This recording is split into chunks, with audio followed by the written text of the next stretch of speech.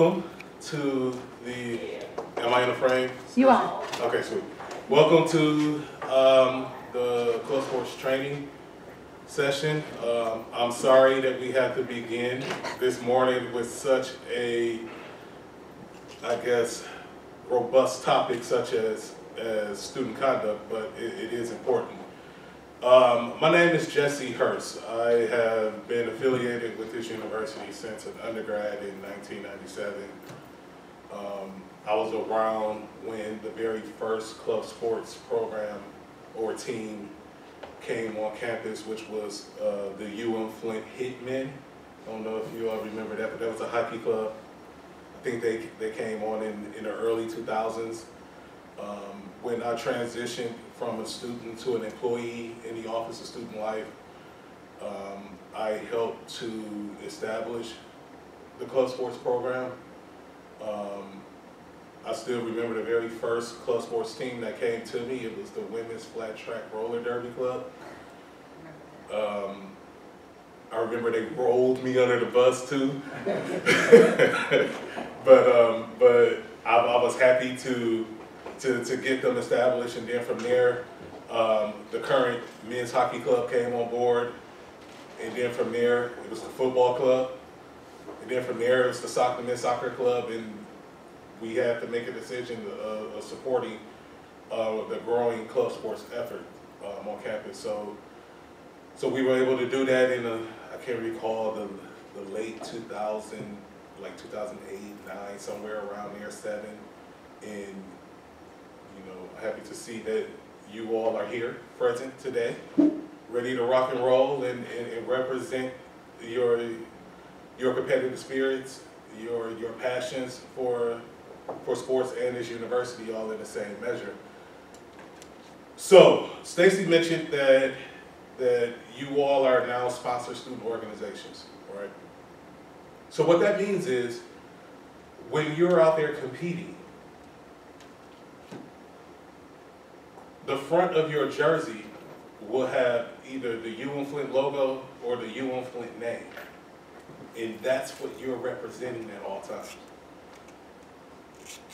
What I realized in my role in student conduct now is that not a lot of students know about our conduct process, what it means, why do we have it. They really don't know that it exists until they come to my office because they messed up. Right? So, show of hands. How many of you have seen or heard of this document? The Statement of Student Rights and Responsibilities. Great. One student. That's awesome. So, the presentation that I got here is called Student Conduct 101. Before I go through it, a couple things. I had to use his Prezi account. I hate Prezi.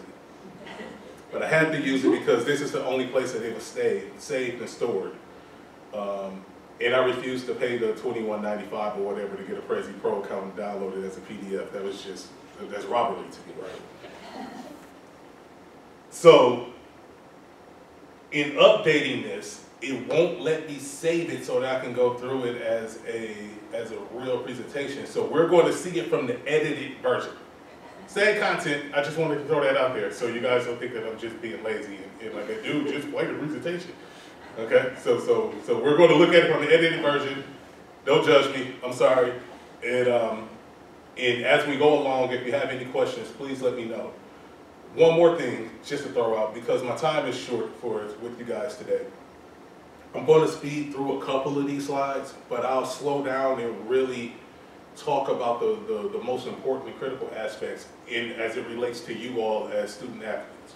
Okay? So this is Student Conduct 101, yay! On the agenda today, we're going to talk about the conduct process. You guys can see this, correct? Okay. The conduct philosophy we have, and I'll answer any questions that you all may have.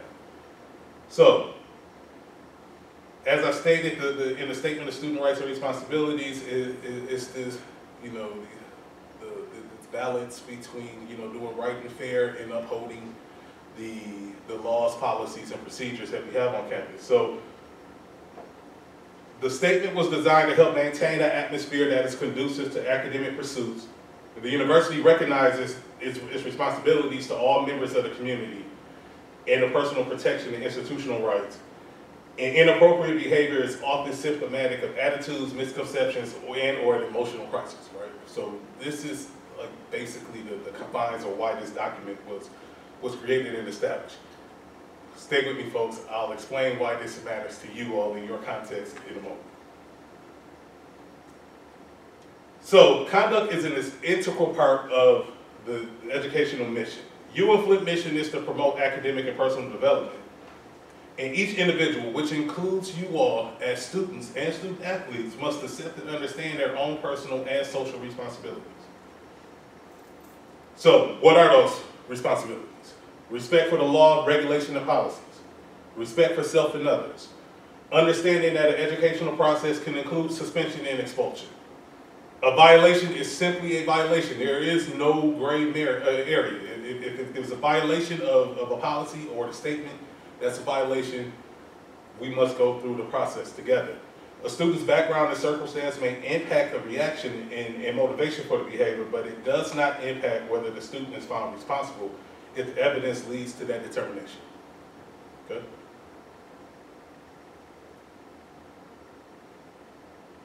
So, most of the time when there's a conduct process, people don't come in willingly. You know, nobody's marching in my office like, yeah, Jesse, I'm ready to meet with you because I did it and I got in trouble, right?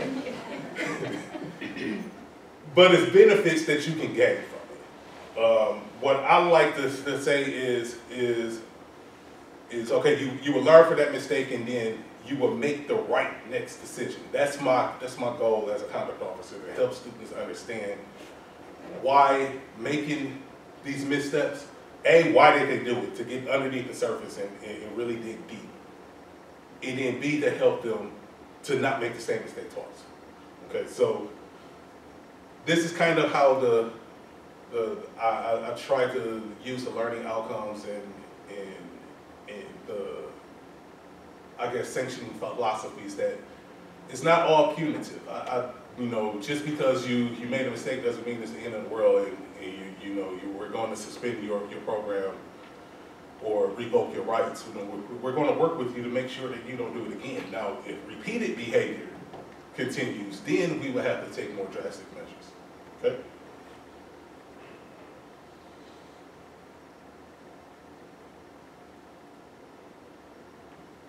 So what does it mean to be a student leader at the UM Flint? How many of you all are student leaders? I should see every hand raised. Raise them, I need to see them. This is you. This is what it means to be a member of the club sports community.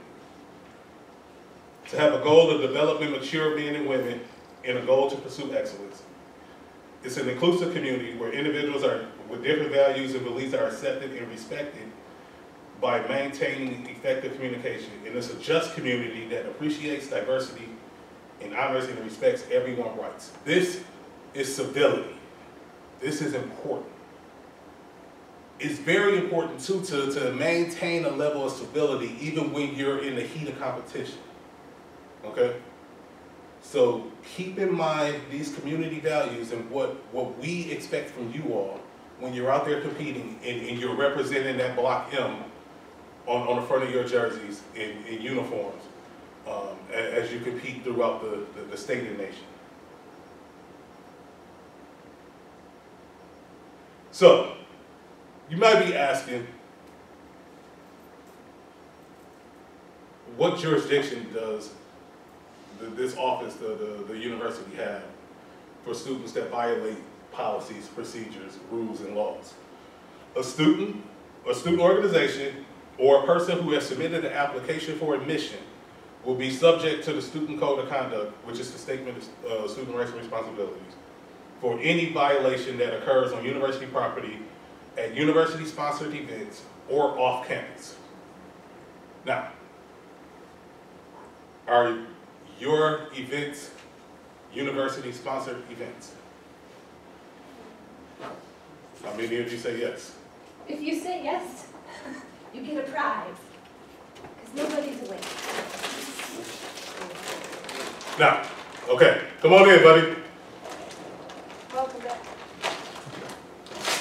How many of you believe that your events are university-sponsored events? Okay. Thank God I can get rid of him. Now, for those of you who don't think your events are university-sponsored, are you taking classes here? Yes or no? Yes. Awesome. So anything you do that's in violation of this document, or the club sports handbook, or the rec center policies, are subject to disciplinary action. I can sit down now, right? I say it like that because most people don't understand it. They don't get it until they come in and they meet with me and they're like, why am I here? And I have to go through this part. And then we can get to the root of the issue. So as long as you all understand that any of those violations are held under the jurisdiction of the Student Conduct Office, then we'll be all set. What are some of the violations? I just put a few on here. You probably can't read them all. Violence or threat of violence, death or damage, defacing of property and destruction. You know, what's that guy's name? Ryan Lochte, yeah. That. Non-compliance with requests or orders of university officials. So if Gary says something and you all are not in compliance with him, that is a violation. Providing false information, the possession or use of firearms or weapons, disorderly conduct, which has a very broad definition, and we put it in there for a specific reason because it has a very broad definition. Lewd, obscene, or indecent behavior. I was play football. Okay. Verbal or written physical abuse, threats, intimidation, or harassment. Conduct that constitutes unlawful discrimination or harassment. Possession, use, delivery, a sale, a distribution of controlled substance or drug paraphernalia. And on this campus, if it's alcohol, if it's not a sanctioned event, because you can't drink alcohol on campus or at university-sponsored events that are not sanctioned for that. Any act that could constitute a violation of the local law or ordinances. I don't know why this says the state of Florida. And misuse of alcoholic beverages. Okay. One more thing on that list that's not there is this thing called sexual misconduct. And that's a whole nother presentation that I'm quite sure somebody will do with you and sit down and talk to you about that soon. Okay. So some of the common cases for violations, so you have for individuals, alcohol misuse or drug use, harassment, classroom disruptions, and housing issues on our campus. For organizations, it's usually unregistered events, any type of hazing or harassment issues, alcohol misuse, and then irresponsible spending. That's what we see a lot of. And I just need you all to understand that the policies that are outlined in your handbook constitutes a violation. So you have to abide by those rules and the rules that are outlined here.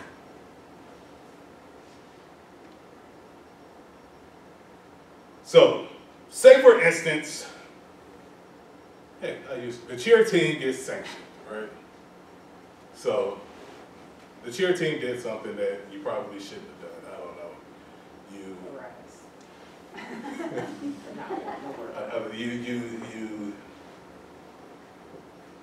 You all jumped on the public safety, what you call those things?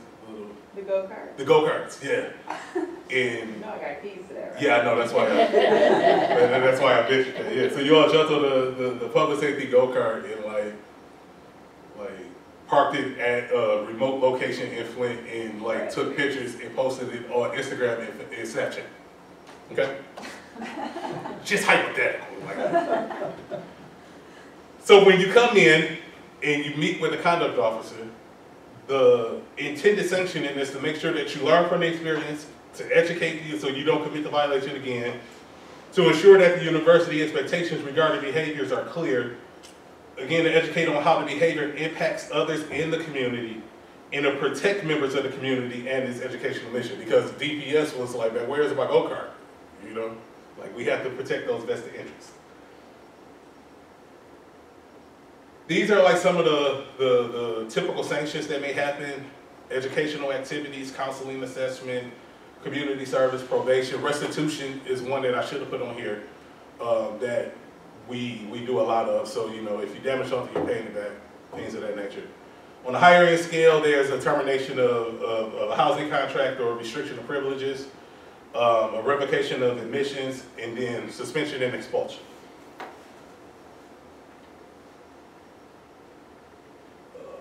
This just talks about the differences between the legal process and the statement. So basically, in a student conduct realm, you're either found responsible or not. In a criminal court, you're either found guilty or not. So there's a higher threshold of you being found guilty. So I'll talk about all of that in a little bit. So this is how the process works. A complaint or incident comes into the student conduct office. It's investigated by the conduct officer. If the facts doesn't lead to a determination of a policy violation, usually the matter is closed. There's some type of mutual agreement or mediation that transpires. We'll put that agreement in writing. We'll move on.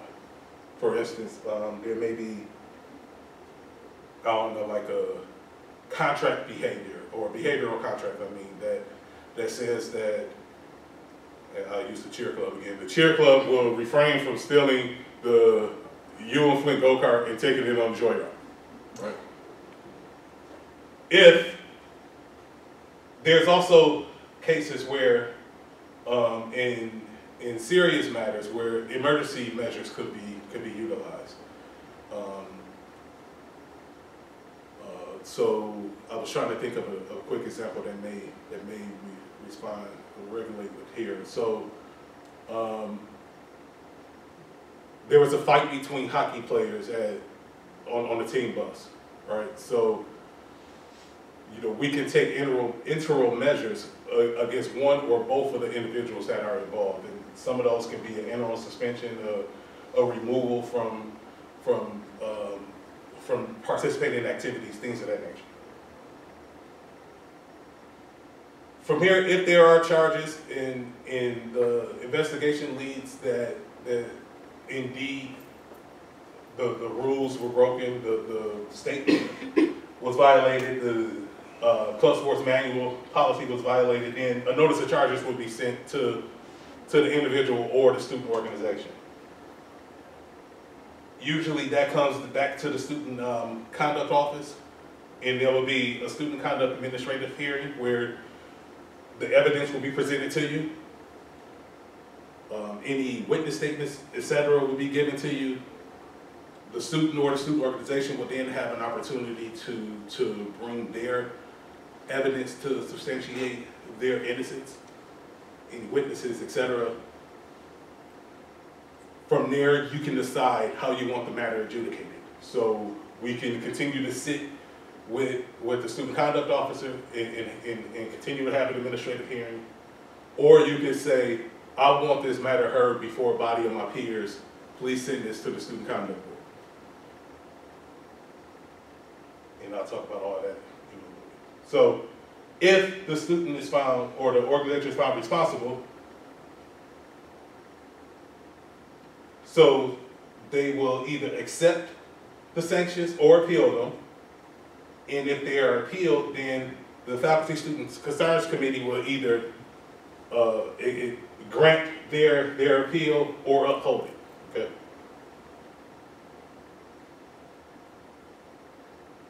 If the club decides that, or the student decides that they want a hearing, then we will set up the conduct board, which is a group of 5 students that are representative across the campus community. They will hear the information. The conduct office will present the information in regards to the violation. The student or student organization will present their counter argument. The board will make their decision. They will put their decision in writing, which includes a statement of responsibility or whether or not they're found responsible and the sanctions. And then from there, the club can either appeal it to the vice chancellor, inclusion in campus life, or they can accept it and just move on. So, your purpose being here, all of you have influence. So, I need you to use your influence with your teammates and with your colleagues to if you see any behavior, anything that can constitute a violation, anything that remotely looks like it's going to lead you down a path that you don't want to go on, address it immediately.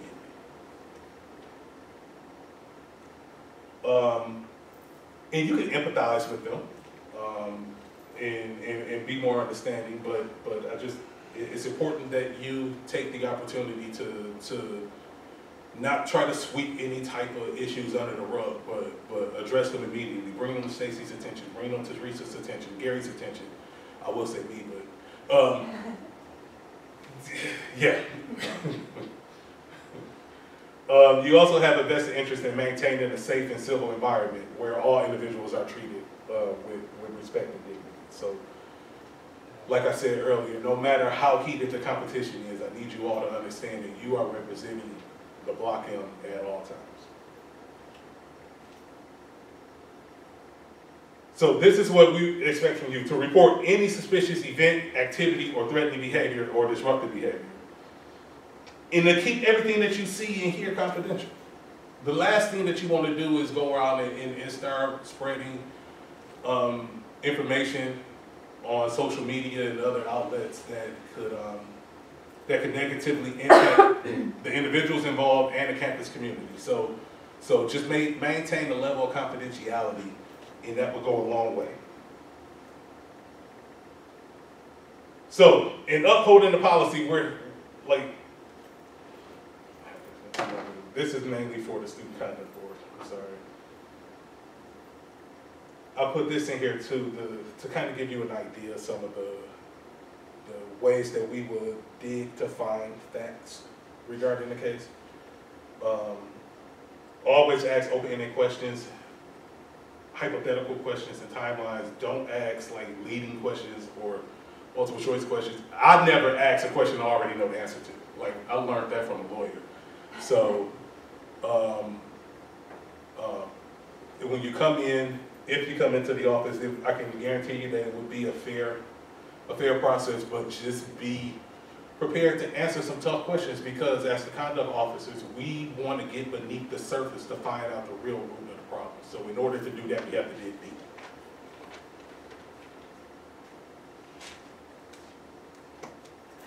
So here, in deciding whether or not a violation occurred, the campus threshold is a preponderance of evidence, which means that is it more likely than not that the student or the student organization that was charged violated the statement of student rights and responsibilities. So that's our threshold. So basically it's 51%. If you look at that ballot scale that I had earlier, if 51% says, like, okay, yes, this is probably a violation, then that's the threshold that we use.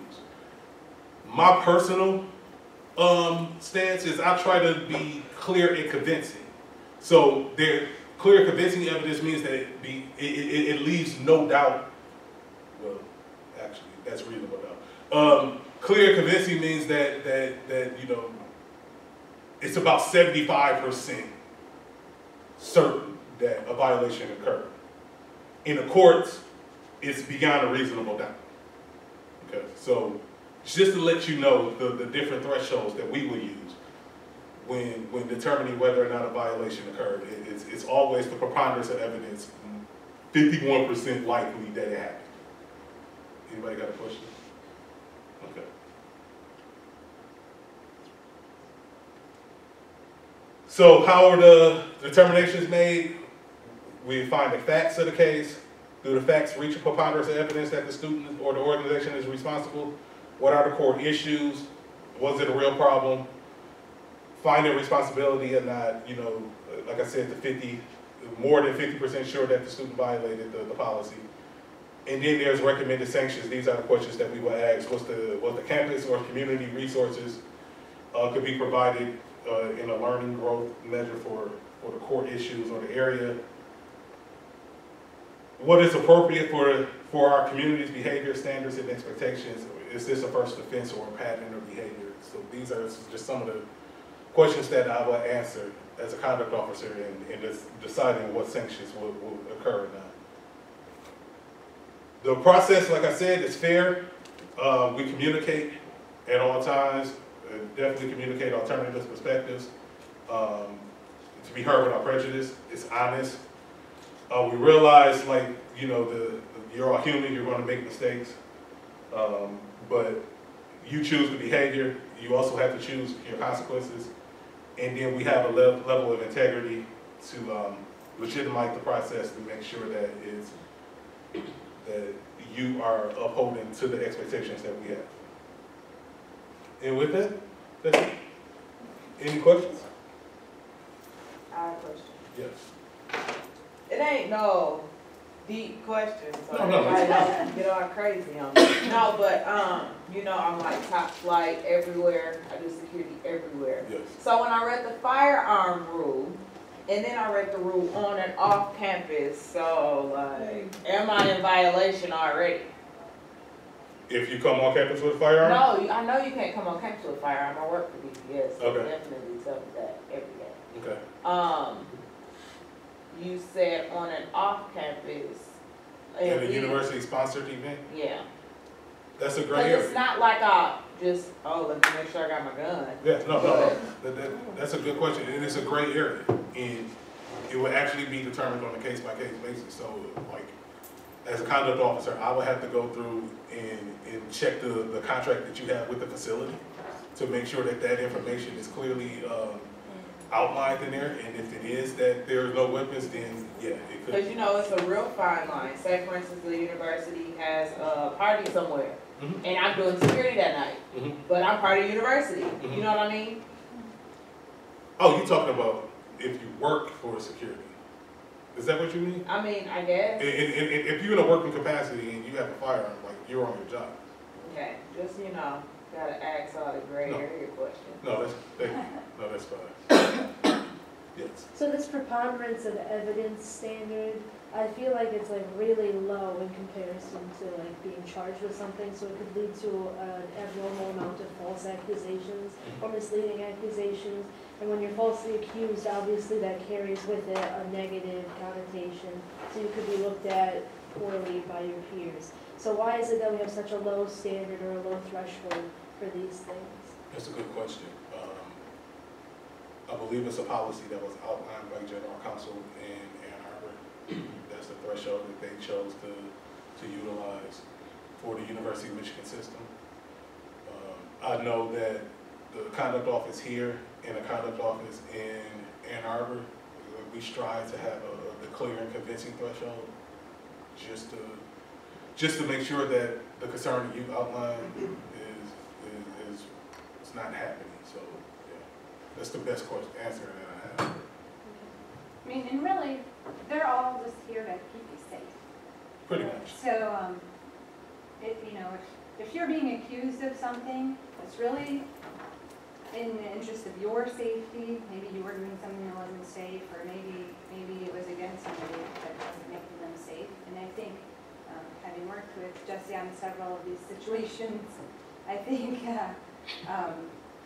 our office does do a really good job of trying to get all the facts and do the right thing by the students, for sure. And it's really about, everyone's focus has always been about fairness and keeping everybody in the situation safe. I can speak from experience.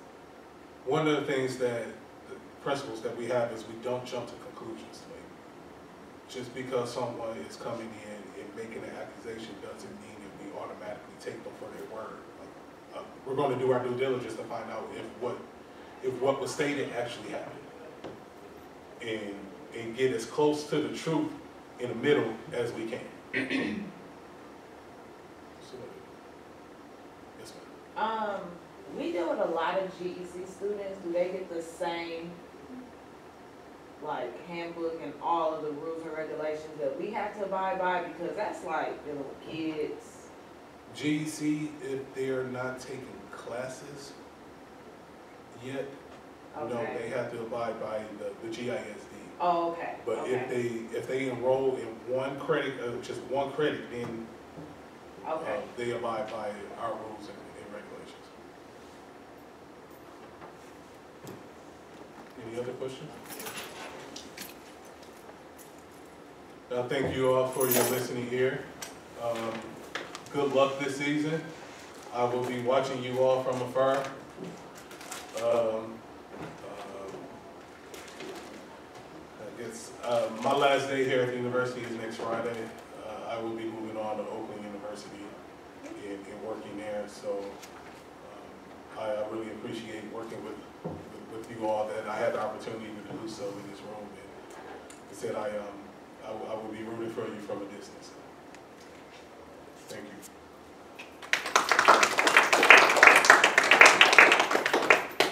Thank you, Jesse. You're gonna be missed. You've been such Bye, an son.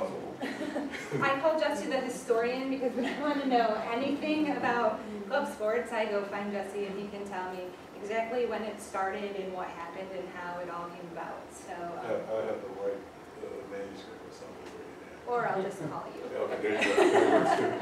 So, thank you, sir. Appreciate it.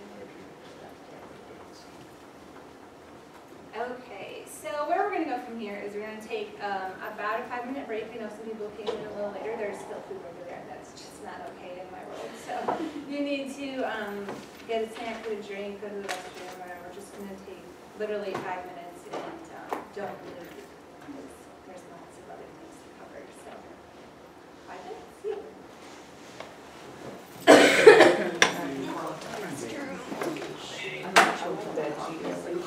I was wondering about that. Yeah.